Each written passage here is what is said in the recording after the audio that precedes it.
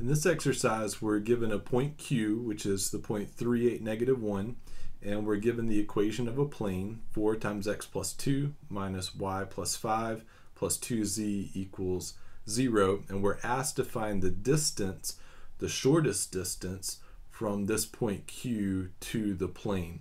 Now, in the last video, we went through all the theory for how to do that, and we're going to skip all the theory in this video. We're just going to get right to working the example.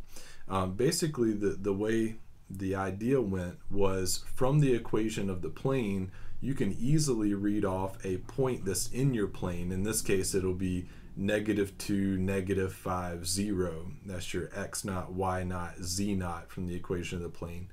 And you can also quickly read off a normal vector to the plane. In our case, it's 4, -1, 2.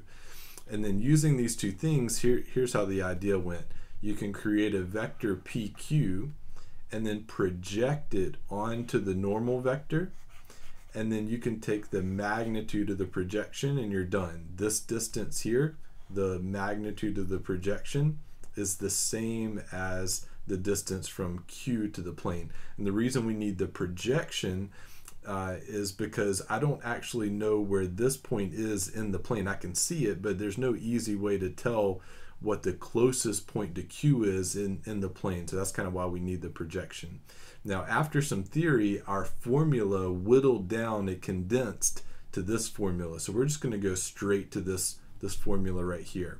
So I've got point Q, and let me jot down the other things. The point P in our plane, which, like I said earlier, that we can read off, is the point -2, -5, 0. That's x naught, y naught, z naught. The point Q, which is given, is 3, 8, -1. And then the normal vector to the plane would be the vector 4, -1, 2. So let me compute PQ, and then I'll go right to my formula. So P, a vector from point P to point Q, we'll do terminal minus initial. We'll take 3 minus -2, that gives us 5.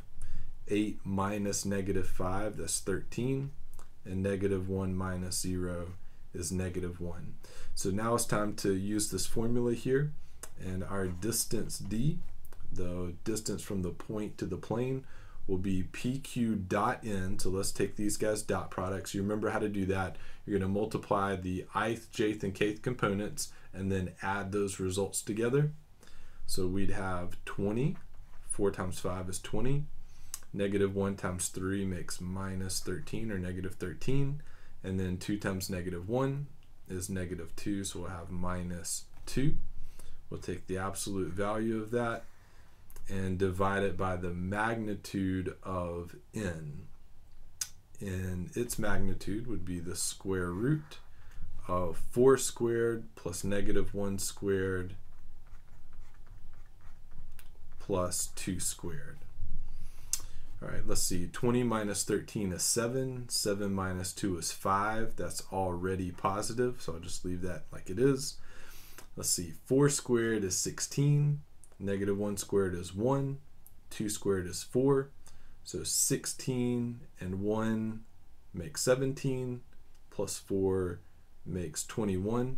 So we'll have 5 over the square root of 21. That doesn't really simplify. 21's a prime number. If I'm not going to do this in this video, but if you wanted to, you could get a decimal approximation for that. You know, if you wanted to. I think this would be a little bigger than 1 because I know root 21's a little less than 5, and so this ratio should be a little more than 1. So that's how you compute the distance from some random point to a plane in space.